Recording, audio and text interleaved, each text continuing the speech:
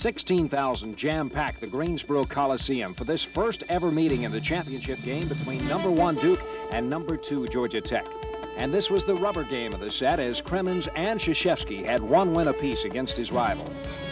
In this championship game, a back-and-forth contest. Dwayne Farrell, super soft, in the lane, connecting for 16 points. But Farrell had foul problems and sat down before half. That opened the door for Duke's pressure defense. Beautiful lead, Amaker to Dawkins on the reverse side. The Blue Devils led by 3 at the break. They extended that, but Georgia Tech got right back in it when they punched it inside, finding their center, John Salley. Salley with 9 boards and 13 points.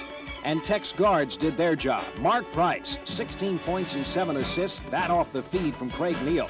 And that got Georgia Tech fired up. But the Jackets made critical mistakes. Hammonds gives the ball right to Billis. Billis finished with 8 rebounds, and David Henderson flashes in the lane for 10 points and 6 boards. And this championship game had now become a last possession contest. Krzyzewski takes a timeout to set up a play. Dwayne Farrell from the foul line. Farrell hits with less than a minute, and Tech takes a 63-62 lead. But Johnny Dawkins comes right back with a circus shot in the lane, and it's Duke 64-63.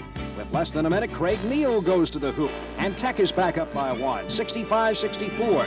But Duke could not be stopped. Mark Allery's soft shot over Tom Hammonds. Allery finished with 17. Duke got a couple of free throws from Johnny Dawkins, and Georgia Tech could not convert. Neal missed a shot, and Price hit the last bucket. Final score 68-67. Duke's 7th tournament title in 14 trips to the finals, and their first since 1980.